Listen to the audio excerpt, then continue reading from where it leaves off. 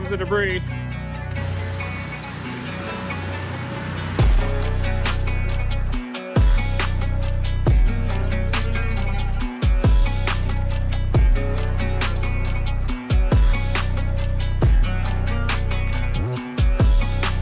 And now I'm headed back up toward Flagstaff. Looks like very heavy rain producing storms are moving in toward the San Fransisco Peaks once again. This could be the biggest flood yet. This one has grown up to the top of the atmosphere, up near the tropopause, and is now spreading out in the form of super cold water and ice crystals. That's the anvil of this new storm, and probably in less than an hour, this will mature into a very heavy rain producing storm capable of producing life-threatening flash floods.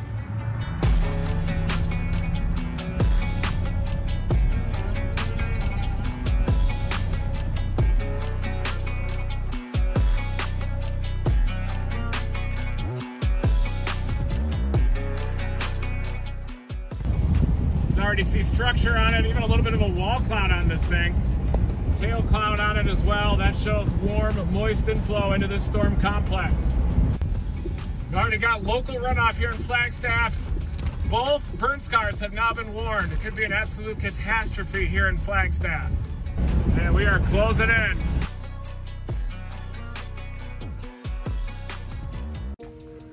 That's the creek right there that's going to flood.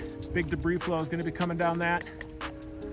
And my plan is to get it further up and then run along this trail to intercept it. The rain has moved out of the area, but the damage has already been done. That's why these are so dangerous too. After the storms move by and the rain starts to subside, a lot of people think that they're in the clear from these flash floods, but then about 30 minutes later, sometimes even hours later, then the life-threatening flash flood can arrive. And that's why these are so dangerous, because of that time buffer that happens between when the rain falls and when the flood comes through.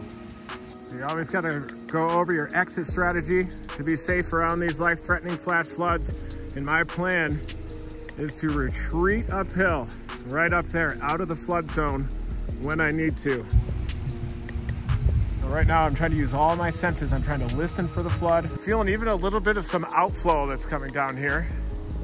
And you can even see a little bit of some fog over the valley. Could be a sign of some cold outflow. A lot of times ahead of these floods, you'll get some very cold air, almost like evaporational cooling that precedes the front wall of the flood. I think I can hear it actually. I can start to hear that waterfall sound upstream. There it comes, folks. There it comes. Yep. Big sticks coming.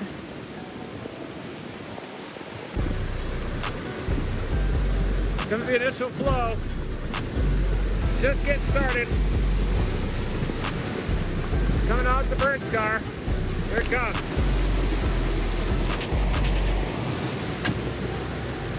Getting bigger.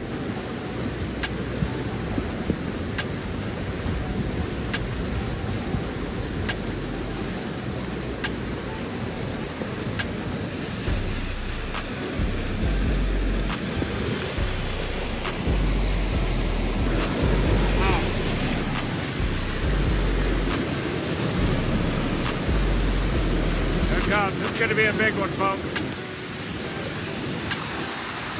Not a very sharp plug on it.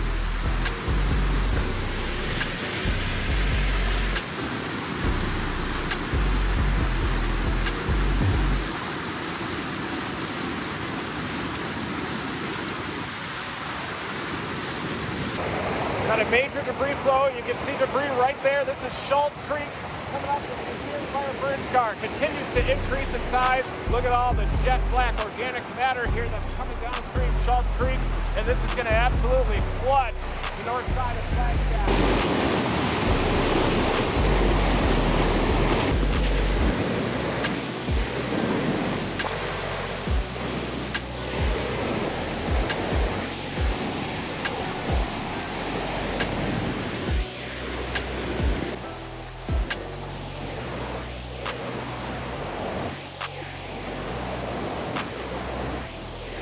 There's the debris flow, and all of this is flowing towards downtown Flagstaff. Likely going to close many roads down there. Many homes are going to get flooded out. Very substantial debris flow here and flash flood as expected.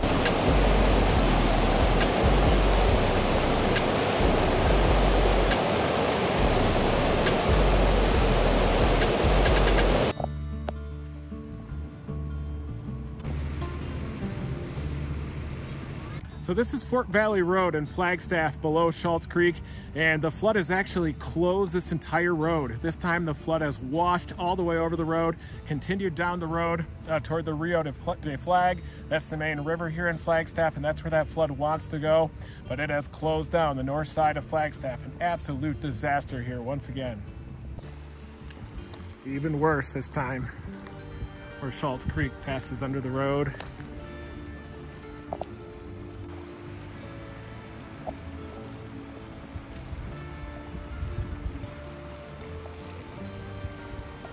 So now come in the trucks that are going to pump the water out of this neighborhood. This is the debris flow that is now flowing into the neighborhood. You can see sandbags out here to try to protect the vehicle. And this is what it takes to try to prevent the severe damage from this flood.